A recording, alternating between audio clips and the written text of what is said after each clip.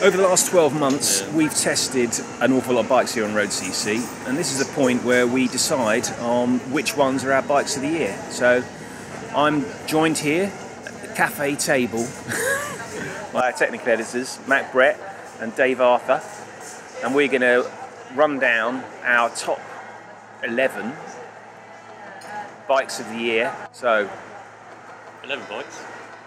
Yeah, 11. We're thinking outside the box this year. Everyone's going 11 speed, and so have we. Road.cc Bikes of the Year 2013. Here are the contenders. 11. Sabbath September. The Sabbath is a sweet-handling, well-honed titanium Audax bike. If you're after the ultimate all-rounder, this could be the bike for you.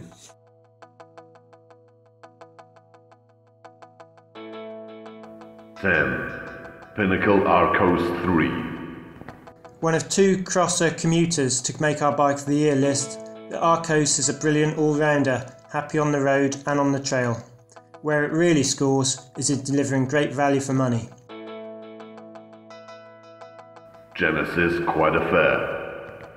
Genesis have made their reputation with versatile all-round bikes built for British conditions, and the Croix de Fer crosser delivers once again. And it's got the bonus of being a great ride too. 8. Rose Xeon RS 3000. A top value aluminium framed German speed machine that earns its place with a combination of a great ride and a fantastic parts package. 7. BMC Team Machine SLR01. Our superbike of the year is simply hands down one of the best riding race bikes of 2013.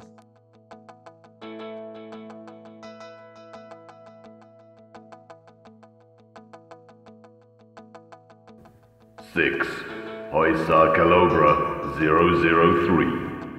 Named after the famous climb in Mallorca, the Alloy Calobra delivers in spades when it comes to handling and value for money, and it puts a lot of carbon bikes to shame.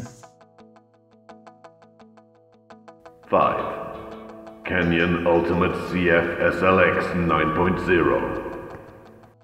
Our 2011 Bike of the Year got lighter, stiffer and even better in 2013.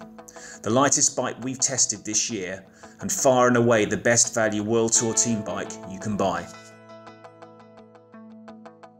4. Raleigh Militus. It's a great race ready bike at a great price. One of the best handling frames we've tested this year. It's a sub 900 gram frame, full carbon construction, hugely oversized, it's really stiff. Yeah. Transfer power really efficiently, but it's also comfortable as well. Yeah, and it's got to be said, I mean, it's not on the list because, you know, sentiment hasn't won its place on the list. It's won its place on the list because of its performance handling and because of its price. Stu absolutely loved it. He did really love it, yeah. And it's a very striking looking bike too, as you can see in its black and yellow colourway. But a great bike for the money and a real return to form from Raleigh. 3. Boardman Road Sport. Classy ride, value for money build and versatility make the Road Sport the perfect first road bike. Although it's a £500 bike, it doesn't ride like a £500 bike. It rides as like a full-on road bike, but just at a cheaper price point. So you get a decent aluminium double-butted frame, double-pass welds, very neatly done. You get a sportive geometry, but it's still a kind of geometry that you can ride fast. It's not like you sit up and beg. It's a good, efficient geometry. And the mix of components is pretty good. You get Shimano Sora 2300 group set, and the bike's more than capable of taking you fast on a big ride at the weekend, do a sportive, whatever. You can whack some mudguards and a rack on there, and it will do the job for commuting really efficiently in the week too. So for somebody who's spending 500 quid, who needs a bike to do everything, this is the bike for them. If they want a road bike and a bike, but it's also got to be their right to work bike. It's a brilliant all-rounder. If you just want one bike that can do everything, that you don't want to spend too much cash, then this is definitely in with a good shape. 2. Cannondale Synapse Carbon 3 Ultegra.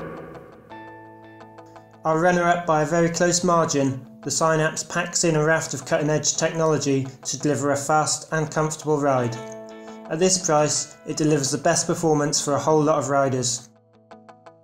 Is it Synapse or Synapse? Good question there.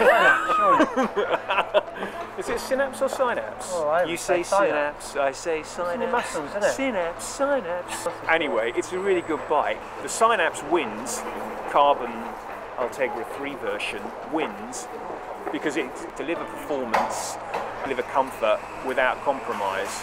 It's capable of delivering that to more people simply because it comes in at 2,300 quid. And is it Range starts at 1,700, rises to 7,000 apparently. Yeah, there you go. We've got the mid-price 2,500. Cannondale Synapse Carbon 3 Ultegra. They've got two versions of the bike. So we tested the regular non-high modulus carbon version, and there is a high modulus carbon version. Both share the same key features such as the 25.4mm seat post, Yeah. the shaping of the seat stays. I mean, they're the same frame, out of the same mould, just with different carbon, Yeah. just different grade of carbon. Yeah. I suppose the other thing to say about the Cannondale is the shape of the tubes play more of a part in how the Synapse rides. Yeah, Canada call it Save Plus, which Yeah. is a combination of three micro suspension Yeah, systems. systems. There's a carbon layout, the skinny seat post, and the shaping of the tube. The radical shaping around the bottom Which- bracket, it's got to be said. I mean, some people, it's a like or loathe. I have met It's some a- people who don't like it, it's a but looker. I think it looks really cool. Yeah. But those three tech features combined create one of the most comfortable bikes out Oh, there. it's super comfortable. Without sacrificing Yeah. stiffness. Yes. Who But- should buy this bike? Their bike appeals to anyone who wants to ride fast Yeah. in comfort. A long way. It's a big release of Cannondale, this new bike. It's totally revamped it, Yeah. and in doing so, they made it 95% as good as the Evo, but with much more comfort. In terms of performance, yeah. So unless you really care about racing and the slam front ends, this is a bike more appeals to your riding. Our bike of the year, 2013.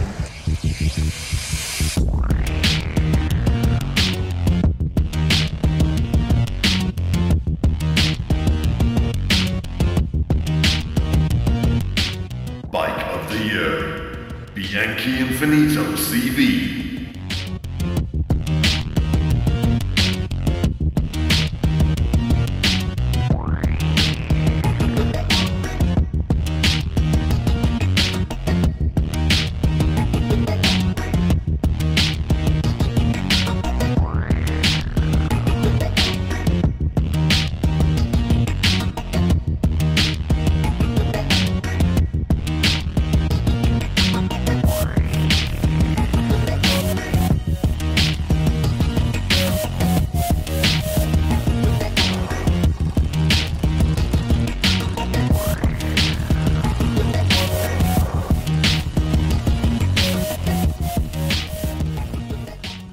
The Bianchi delivers the best combination of technology, ride performance, handling and style of any of the bikes we've tested this year. An awesome machine that sets a new benchmark in terms of comfort and performance. So this is one of the few, if possibly the only bike in our top 11 that all three of us have ridden this year. Matt and I rode it at the launch in Lille over the cobbles at Roubaix. Matt famously doing his no hands on Carrefour. I rode it in Tuscany, and Dave actually tested it. It's fair to say it's the bike that probably impressed us, the three of us, the most this year. What stood out for it particularly for you? It was the comfort for me. The comfort, but without sacrificing the performance. Yeah. So when you want to get a bit feisty, Yeah. it still delivers. Yeah. It's everything you want from a race bike, but with some of the stiffness and harshness dialed out. Yeah. And it's a bike you could race on. I mean, it's got to be said, the version we tested, retailed at more or less £7,000, wasn't it? A large But a large chunk of that was the wheels, though. upgrade. The countervail vibration cancelling composite technology is what it's all about. That's the frame is, everything about the frame is based on damping out the vibration in the ride. And it's kind of got all the hallmarks of something that makes you suspicious in that you can't see it. It's a marketing term. You kind of makes you wonder whether it's all hot air until you ride it and you realise it actually does work. No, it really does work. It's a really impressive bike to ride. I mean, it was my favourite bike of the year. Of all the bikes, it's probably the nicest bike that I've ridden ever, I should think. I had some really great rides on it. So this is all sounding a bit downbeat. Well, that's probably because we spent so long arguing about what bike's going to be number one and what bike's going to be number two. And we all really enjoyed riding the Bianchi. It's a bike that suits somebody like me. I'm not a racer, but I do like to ride fast. I like a reasonably aggressive position, but not super aggressive. You know, but I don't like a bike with a sort of tall head tube. But I do want a bike that I'm going to be comfortable on. The Bianchi delivered that in spades, but didn't feel like, nothing about it felt compromised. It just felt fast and fun. All the promises about carbon layup, about what people can do with it, people seem to be coming good on them. A lot of manufacturers are now able to make lightweight bikes and stiff bikes. They've got to add something else, bring something else to the party. Most people don't want a bike that's mega fast at the expense if it's going to kick their arse to bits. And in the past, the way that's been delivered more often than not is by giving everyone a high position. And there's nothing wrong with that, with having a taller head tube, especially if you've got a bad back. But it's not as efficient a way of riding your bike, of getting the most. It's one solution, but I think that more as people have got to grips with the technology more, they've realised there's solutions within the materials that they can offer. I mean, it's ironic, really, that we've come back, we've gone sort of full circle to what a lot of the Italian manufacturers, when sportive bikes first came out, some Italian manufacturers simply wouldn't produce them. They set their face against them and said, well, look, we already produce comfortable race bikes, and the ideal should be to produce a bike you can go fast on in comfort. I think that's what it's all about, isn't it? The two bikes that have come out top in our assessments have been ones that